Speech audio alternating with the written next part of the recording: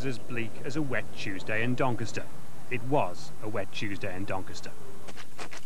Very wet. Ask the groundsman. When you're in the trouble Doncaster are, the last thing you want is a floodlight in this condition. This is the cause of an attractive match against high-scoring Barnet being played when it's most difficult for people to come and watch. 30 or 40 foot up, it had a crack 11 foot long and wide enough to get my finger down on the main support. So it had to come down, with a healthy one in another corner staring mockingly at it. The players are determined not to go the same way as the floodlight. Know that we're striving, and the board is striving to get the wages in week by week, and although they have been late at times and they've had to go the odd week without them, we've promised them that they will get paid, and they've accepted that. The referee passed the pitch fit, but would the fans come? Yes, even from Barnet. I've had to take a day's holiday at a short notice. Is it worth it?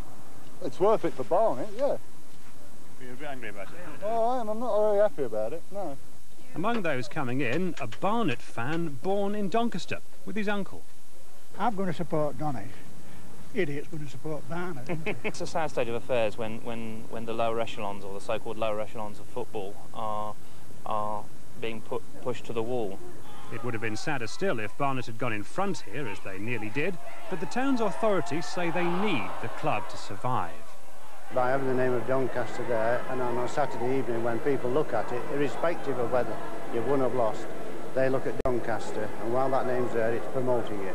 Soon things were looking up in the cash office and on the pitch. Mike Jeffrey scored the goal that brought Doncaster's 5th win in 36 games, but the chairman's under no illusions. It's still a serious position, you know, but everyone connected with the club and the supporters, they're all rallying around it. The crowd turns out to be 1,200, bigger than expected, but down on an evening match. I would say we've probably lost 600 people, which might equate to £4,500.